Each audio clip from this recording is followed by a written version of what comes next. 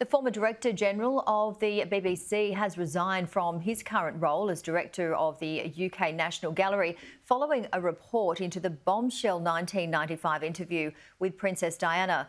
Lord Hall ran the network's news and current affairs at the time and was singled out for criticism in the report. There's more pressure building on the BBC as Princess Diana's brother Earl Spencer asks UK police to look again at whether any criminal behaviour was involved.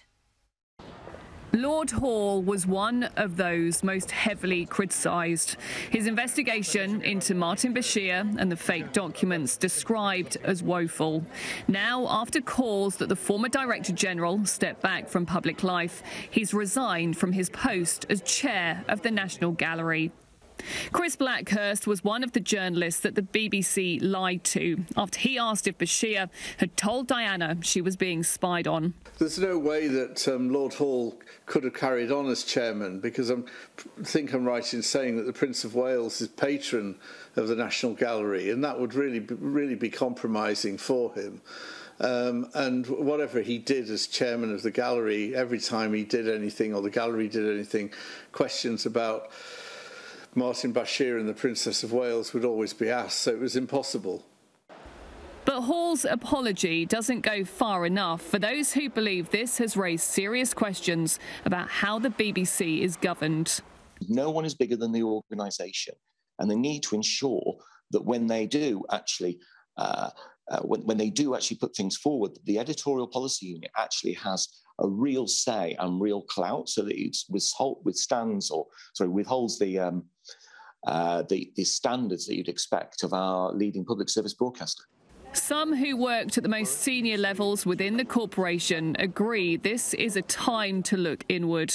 There was a systemic failure as well as an individual failure, and correcting that is important for the individual, for the staff involved in the BBC, but it's of course terribly important for the audience and the licence fee payer. For Diana's brother, Lord Spencer, it's the Met Police he now wants to act. We understand he's again written to the force demanding they look further into the fake bank statements used by Bashir to deceive him. He also alleges Diana was a victim of blackmail and fraud. It has brought back painful memories for Diana's family. Prince William, representing the Queen as Lord High Commissioner of the Church of Scotland, unexpectedly spoke about the difficult days around Diana's death. I was in Balmoral when I was told that my mother had died. Still in shock, I found sanctuary in the service at Crathy Kirk that very morning. And in the dark days of grief that followed, I found comfort and solace in the Scottish outdoors.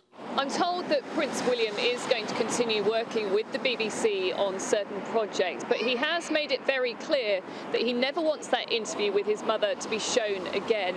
And in some way, he wants the BBC to try and correct that false narrative that he says it portrayed for so many years. The interview sparked a chain of events that rocked the monarchy. The Queen, visiting HMS Queen Elizabeth, has, of course, in recent years, weathered other difficulties. This time, her family and her institution are not under attack, but through painful memories are still feeling the repercussions. Rhiannon Mills, Sky News in Edinburgh.